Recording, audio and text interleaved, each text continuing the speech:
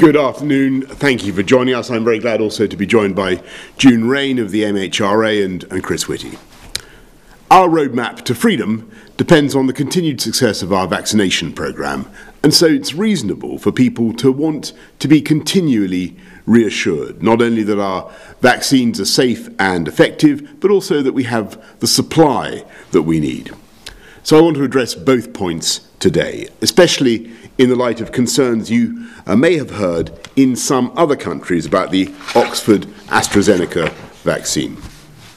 First, the Independent Medicines and Healthcare Products Regulatory Agency has reviewed the evidence, as it does every week. They've confirmed that the benefits of the vaccine in preventing COVID far outweigh any risks, and people should continue to get their vaccine when asked to do so, and June will say a little bit more about that in a moment. It's also very important for our European friends that today the European Medicines Agency has come to a clear scientific conclusion, and I quote, "This is a safe and effective vaccine." We also saw yesterday the evidence from Public Health England that a single dose of either vaccine provides 60% protection against getting COVID and reduces the chances of hospitalisation by 80% and the risk of death by 85%. So the Oxford jab is safe and the Pfizer jab is safe. The thing that isn't safe is catching COVID, which is why it's so important that we all get our jabs as soon as our turn comes, and as it happens, I'm getting mine tomorrow, and the centre where I'm getting jabbed is currently using the Oxford AstraZeneca vaccine for those receiving their first dose, and that is the one I'll be having. And let me also assure you, if you come forwards after receiving your letter, we have the jabs for you. We've always said that in a vaccination programme of this pace and this scale, some interruptions in supply are inevitable. And it is true that in the short term, we're receiving fewer vaccines than we had planned for a week ago.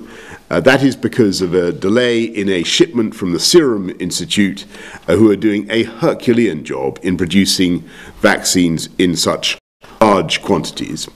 And because of a batch that we currently have in the UK that needs to be retested as part of our rigorous safety programme. So, as a result, we will receive slightly fewer vaccines in April than in March, but that is still more than we received in February. And the supply we do have will still enable us to hit the targets we have set. That means that by the 15th of April, we'll be able to offer a first dose to all of you who are over 50, as well as those under 50 who are clinically vulnerable. We will have the second doses that people need within the 12-week window, which means around 12 million people in April. And we will still offer a first dose to every adult by the end of July. So there is no change to the next steps of the roadmap. We've now vaccinated over 25 million people across our entire United Kingdom, more than the entire population of many countries, and our progress along the road to freedom continues unchecked. We remain on track to reclaim the things we love, to see our families and friends again, to return to our local pubs, our gyms and sports facilities, and of course our shops. All, of course, as long as the data continue to go in the right direction and we meet our 4 tests. And the way to ensure that this happens is to get that jab when your turn comes. So let's get the jab done. Thank you very much. I'm now going to hand to June Rain. Thank you, Prime Minister, and good afternoon. The MHRA has been carrying out robust safety vigilance in tandem with the COVID-19 vaccination programme. Our role is to continually monitor safety during widespread use of a vaccine, to confirm that they're performing as expected, to identify any new side effects that arise, and to ensure that the benefits continue to outweigh the risks. We've been able to gather a large amount of data on the safety profile of the available vaccines and have done a rigorous scientific review of all the available data with regards to suspected blood clots. Our review, alongside the critical assessment of leading independent scientists in the Commission on Human Medicines, shows that there is no difference, that blood clots in veins are occurring more than would be expected in the absence of vaccination for either vaccine. The public can have every confidence in the thoroughness of our review.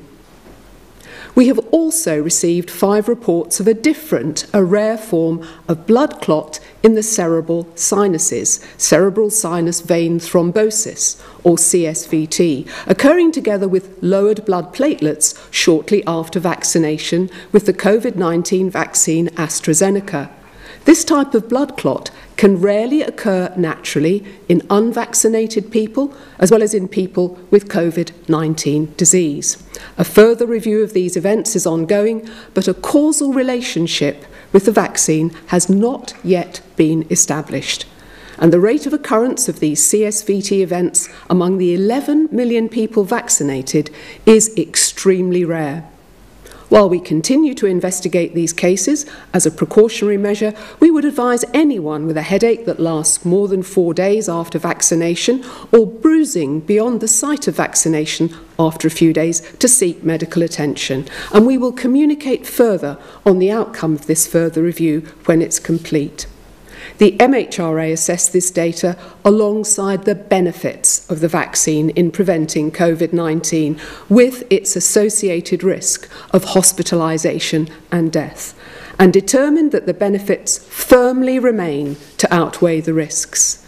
So you should continue to receive your vaccine when you get the call or the second dose as soon as you're contacted. And I want to end by expressing our sincere gratitude to those who have sent reports to the MHRA and remind everyone that you can report and you should report all suspected side effects to COVID-19 vaccines through the Coronavirus Yellow Card Scheme. Thank you, Prime Minister. Thank you very much, June. Let's go to Chris. Anything to add to that? Thank you very much. Let's go to Jane from Buckinghamshire. Good afternoon. Are the UK able to provide stats to prove that the AstraZeneca vaccine is safe and therefore alleviate the current fears of blood clots in the EU? Thank you. Thanks, Jane. I'm going to pass that straight back to June and then to Chris. Yes, we can. We're committed to transparency. We publish every week all the suspected adverse drug reaction reports that we receive, and our report includes further information on any trends, and it will certainly communicate all the data and the stats around the particular issue of blood clots. Thank you. The thing I'd add to what Dr. Rains just said is firstly that all of medicine is about saying, look, what are the potential risks of the treatment? And everything that you take, every drug, every vaccine, every operation is going to have some risks, often very small, including drugs that people are very used to, like aspirin. So, for example, that can cause bleeding, that can cause a whole variety of problems, and yet we all would see that as a normal drug that people would just have in their bathroom cabinet. So all drugs have some side effects that are rare. The question is, are the benefits big enough to justify that? And what we have here, what Dr. Rain has laid out, is an incredibly small potential risk, and even this is a potential risk, not one that is certain. So 5 people out of the 11 million that have been given the vaccine in the UK so far, against the really very substantial protection that these vaccines give and that the AZ vaccine as well as the Pfizer vaccine give to people against this really common disease.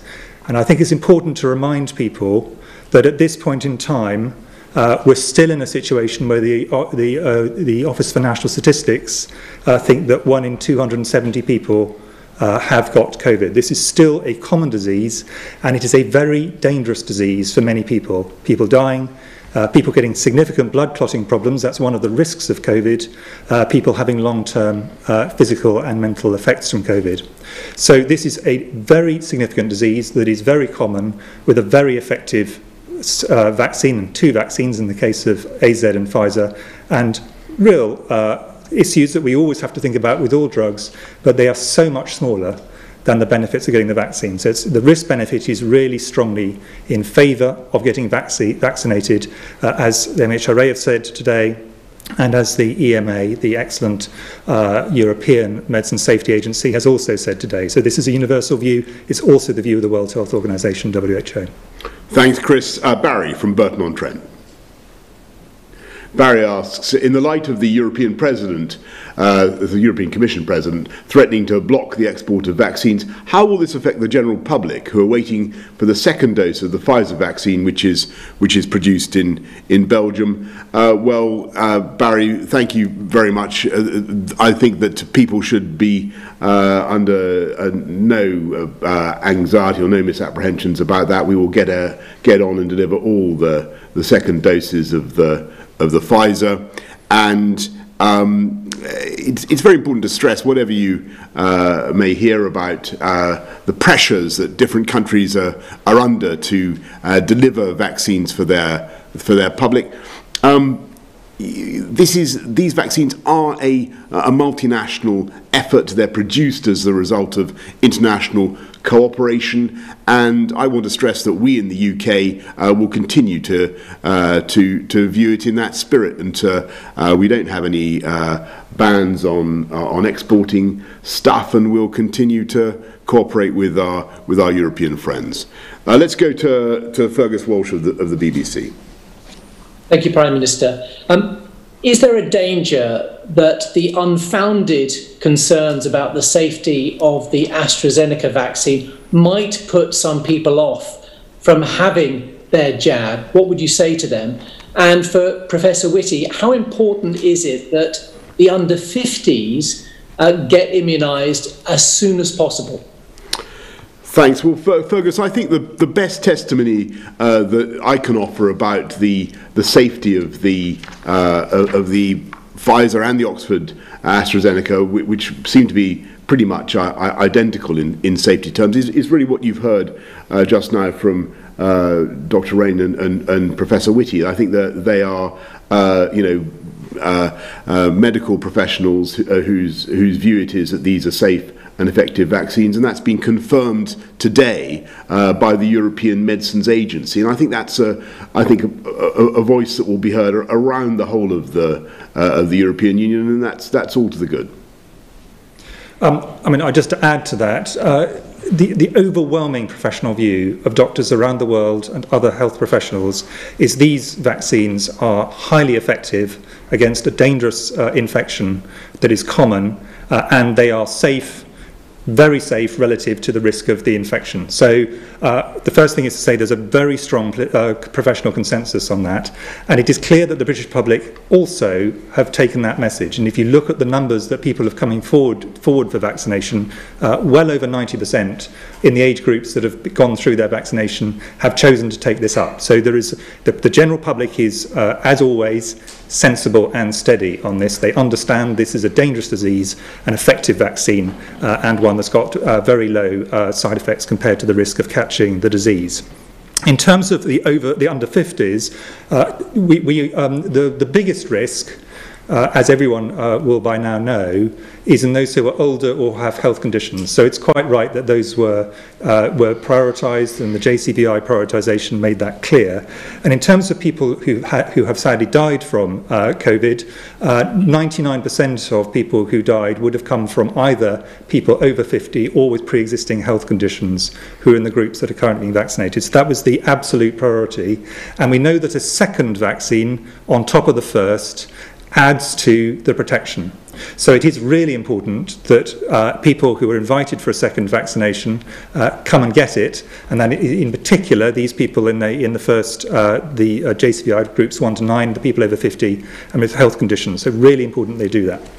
Once those are vaccinated, it is also very important we start going down the ages, because people can continue to have significant health problems in their 40s, 30s, 20s, and occasionally even younger than that. But it decreases over age, but there's still significant health problems all the way through. So it will be critical that once we got through the first group, who are the ones who are most at risk, we go on to do this protection, and it does one additional thing, which is the higher the proportion of the population are vaccinated, the smaller the risk to everybody.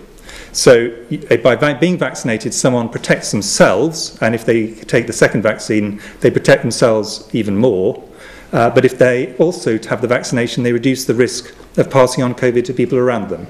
So that's what we really want, is everyone to be vaccinated for their own protection, and if everybody is protected, that also protects everyone else in society. Thanks, Fergus. Emily Morgan, ITV. Thank you, Prime Minister. You said that there's no change to the roadmap, but you have also said in the past that we will only move to the next phase of easing of lockdown if we pass 4 tests. Doesn't this vaccine supply issue mean that we are actually going to fail the first test, which is the continued successful deployment of the vaccine? No, is I think the short answer to that. We'll be able to meet our targets in exactly the way that I described by April the 12th and by July, and that's the crucial thing. And that will enable us to get on with the steps on the timetable that we've set out. So April the 12th, May the 17th, June the 21st, we will continue all the unlockings that I've set out. If the 4 tests, as I've said, continue to be met. Thank you very much, Tom Newton-Dunn, Times Radio. Thank you, Prime Minister. Question for Professor Whitty. Are vaccine centres, GPs, whoever, banned from administering vaccines to under 50s if they have stock left over, if they've done all their Group 6s, if they've done all their over 50s? And question to Prime Minister, on India's role in stopping the Serum Institute from exporting 4 million doses, as you just said they've just done, what was the Indian government's role in that? Do you know? And furthermore, if they have indeed stopped the Serum Institute from exporting 4 million doses to us, is that not the same vaccine nationalism that you're quick to call the EU out on, have been silent so far over India? Chris. I mean, the NHS has been really clear that what they want to do is to prioritise the people in the over 50s and those in the high-risk groups, plus health and social care workers and carers of vulnerable people. And they've done that for a really obvious reason that I think everybody accepts. And what those leading this have said, and I completely agree with this, is we must, at this point, really prioritise the possibility that we don't miss anybody, leave anyone behind, because we're racing down the ages. And just to give something, you know, the Society of Actuaries gave some numbers on this to explain why this is so important. And what they said was that if you assume the vaccine was completely effective, which isn't completely effective, but very close to, very, very close to that for practical purposes, you would need to vaccinate 20 people in the highest risk group to actually prevent 1 death. By the time we get down to the people in their 50s who are otherwise well, don't have other problems, you need to vaccinate 8,000 people to actually prevent 1 death. The point I'm making is the key priority at the moment is to find all the people who've not yet had the opportunity to be offered a vaccine in the highest risk groups, complete on that, and then we absolutely then want to go further down the ages. But that's the reason for the decisions. Yeah, and Tom, on your question about the Serum Institute of India, I want to thank the Serum Institute of India for their heroic role in producing huge quantities of vaccine, and the Indian government hasn't stopped any export. There is a delay, as I've described, as there is very frequently in vaccine rollout programs, but this is, believe me, by no means the end of the story of the UK's relationship with the Serum Institute of India, and you know, we hope to make further progress over the weeks and months ahead. There is a huge amount of work that we want to do together, and this is just the beginning. Thanks very much, Tom. I think you wanted to come back on something. I think do you want to come back there, Tom? Very quickly, yeah. Yes. Is the Indian responsible for that delay, if not a ban? Have the Indian government delayed that export? No. There is a delay, as there often is, caused for various technical reasons. But we hope, as I've said, to continue to work very closely with the Serum Institute of India and indeed with partners around the world, including on the European continent. So this is a big international effort. We're going to continue as the UK to be global in our outlook, as you would expect us to be. Steve Swinford, The Times. Prime Minister, you've previously called for an amnesty for migrants who are in the UK illegally. How comfortable are you with the idea of sending asylum seekers overseas for processing? And Professor Whitty, the latest figures suggest that just 1 in 16,000 tests on school children have come back positive. How confident are you that we'll be able to proceed with the easing of the lockdown on April the 12th? Steve, the first point about the illegal immigration into the UK is that, and you're perfectly right. I think when people have been here for a very long time and haven't fallen foul of the law, then it makes sense to try to regularise their status. But that actually is pretty much what already happens under the existing rules. But when it comes to what the Home Secretary was setting out, I want to be clear. The objective here is to save life and avert human misery, because people are crossing the channel who are being fooled, who are being conned by gangsters into paying huge sums of money, risking their lives. People have died making this, trying to make this crossing, and it is a deeply repugnant traffic that we need to stop, and that's why the Home Secretary has set out the tough series of proposals that you've seen. But the objective is a humanitarian one and a humane one, which is to stop the abuse of these people by a bunch of traffickers and gangsters. That's what we're trying to do. Thanks very much. I was on schools, PM. Sorry, Chris. On schools, just 3 points to make. And the first of which is a huge thank you to teachers and other school staff who have done a really terrific job in making it as safe as possible for all children to come back. And remembering, of course, that children are not the group who are heavily affected by this infection, but they are important potentially in the transmission. And what they're doing in the schools is really going to benefit the students, the staff, and wider society. In terms of, we are expecting that schools going back will put some upward pressure on R. We've said that right from the beginning. That was an accepted thing that is likely to happen. But the roadmap was planned with that possibility absolutely in mind when the Prime Minister announced it. And what he also said, and this is just reiterating what he said, was he wants, and ministers want, to be based on data, not dates. And we have not yet got to the point we can see the full impact of the schools being open again. And therefore, what we will need to do is to re-look at the data once it comes in. But it takes a while for the data fully to reveal itself and to be properly analysed in a way that the Prime Minister and other ministers can make a decision. So it is important that we stick to this data, not dates approach. But there's nothing at the moment that is flashing red lights beyond what you'd expect, which is, of course, when there are schools open, there is slightly greater possibility of transmission. We'll just have to see what the data show. Thanks. I should say, Steve, on schools, I was actually at a school a primary school in my constituency today, and the feeling there was they were so glad to be back. It was obvious from what all the pupils said, and I want to echo what Chris said. I want to thank all the teachers who've done an amazing amount of work getting their schools ready. All the parents who put up with lockdown for so long and worked so hard, and I think I'm right in saying that the attendance today is actually higher than we would normally expect it to be at this time of year, and it was very, very good to see the enthusiasm for being back at school and the steps that schools are still taking and rightly taking to ensure that it's COVID secure. Mesa Hall of The Express. Thank you, Prime Minister. If I can ask Professor Whitty, have you seen any evidence that the suspension of the Oxford vaccine in some European countries has had any impact here in terms of people not turning up for appointments or perhaps asking for an alternative if they do. And Prime Minister, next week is the anniversary of the start of the first lockdown.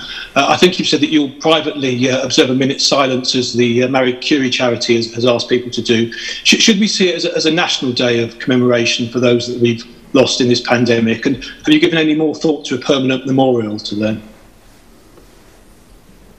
On the question you asked me, I mean, there are anecdotal reports which I'm sure will be accurate that in some places a few people have not turned up immediately after they heard the news.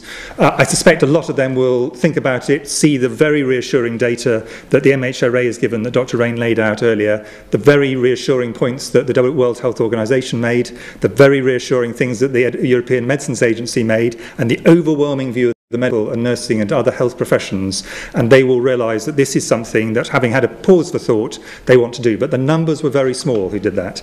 Actually, almost record numbers have been going through in terms of numbers of people taking up the vaccine. Overall, there is no evidence of a significant problem that people do not want vaccination. And anybody who is doubtful about this, I would encourage them just to think through the dangers of COVID, how common it is, and the safety of the vaccines. This is something that absolutely is in their interest, as well as everyone around them's interests, for them to take. Yeah, and Mace, on the anniversary, of course, I'll be marking it, as I'm sure millions of others will around the country. And on the idea for a national memorial, yes, we will certainly be pursuing that, and a lot of good suggestions have already come in, and you'll be hearing more about that in due course. Let's go to Alex Brown of the Scotsman. Good evening. For you, Prime Minister, when will cross-border travel be relaxed enough for the 800,000 Scots in England to go home and see their families again? And secondly, do you think Nicola Sturgeon should resign if she broke the ministerial code? And would you expect the same of your own ministers? Well, Alex, I hope very much that we'll be able to move around as one United Kingdom according to the timetable set out on the roadmap, and I hope that everybody will show common sense in application of the rules around the country. And as I've said earlier on, there's no change to the roadmap as a result of anything to do with the vaccine rollout, which continues well. And I think your second question was an attempt to get me quite properly to get me to comment on something which I think is properly and rightly left to the Parliament in Scotland to address, and to the Scottish electorate. Okay, everybody, thank you very much. Thank you.